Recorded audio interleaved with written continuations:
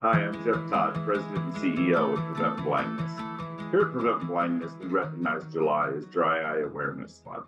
Here to discuss this topic with me today is Dr. April Jasper, an optometrist practicing in West Palm Beach, Florida, at the Advanced Eye Care Specialists. Welcome, Dr. Jasper. Thank you, Jeff. One condition related to dry eye that I've only recently heard of is MGD. Can you tell us a little bit about that and maybe tell us what that stands for? Yes. So MGD stands for Meibomian Gland Dysfunction. And I love explaining this because I don't think most people know that in the upper lid and in the lower lid are glands. They flow vertically. So the same way my hand is pointing, there are 25 to 50 in the upper lid, depends on those eyeballs. If you have big eyes like me, maybe more. In the lower lid, there are fewer. Now, these glands are responsible for secreting lipid. The lipid, how does it get into the tears? And remember, we talked at the beginning, the watery layer is on the base of the eye. The lipid layer is on top of it to keep those tears from evaporating. What happens, though, is when you blink, the lipid that is in those Meibomian glands, the little muscles that are surrounding it help to push that lipid out every time you blink. So you have just the perfect combination of lipid to tears and to water. But here's where the problem begins. When we're on the computer, you can probably tell by looking at Jeff and I even now, but when we're on the computer, we don't blink as much.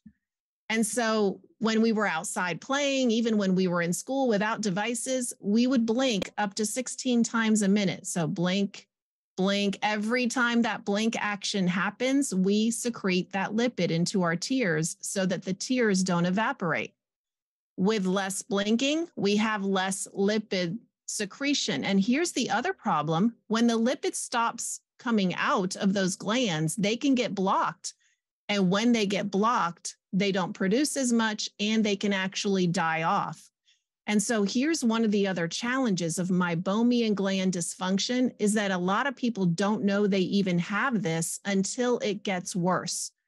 And so the problem again is we want to be able to identify it early. We know that it is estimated that 70% of Americans over the age of 60 have what we call MGD or Meibomian gland dysfunction.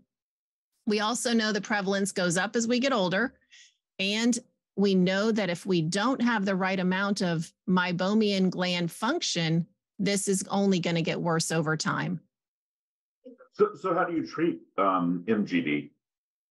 So good question. Let me walk you through some of it. So one of the first things that I do when a patient comes in, I want to know how much damage has already been done. So we look at those glands. We look to see if there's damage that's already been done. And then we look at what can we do today to help you do better. So the first thing, and it'll be in any literature you look up, all of the scientific evidence says you want to keep those lids clean. And so makeup that's left there for long periods of time can be a problem. Even just, I'm in Florida, you work outside, you sweat, you go have fun at the beach, you've got salt spray, whatever it is you're doing, you want those glands to be clean so the lipid can come out of them. So the way I explain that to patients is, and I have them use lid cleansers. So they do that twice a day. The other thing that's important is hot compresses. So when I see that people have Meibomian gland dysfunction, what we have them do is use specially made hot compresses that they will put on the lids to heat that lipid and help it to come out.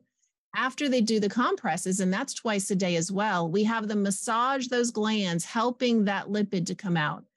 If you do that twice a day, you keep those lids clean and use a specific type of artificial tear, preservative-free, something that's made specifically for patients that have lipid dysfunction or have this lipid deficiency, then what happens is we can help to be certain that you have those glands functioning correctly. So that's a starting point. But sometimes it's so advanced, this problem, that we actually need people to have heat treatments or IPL done in the office.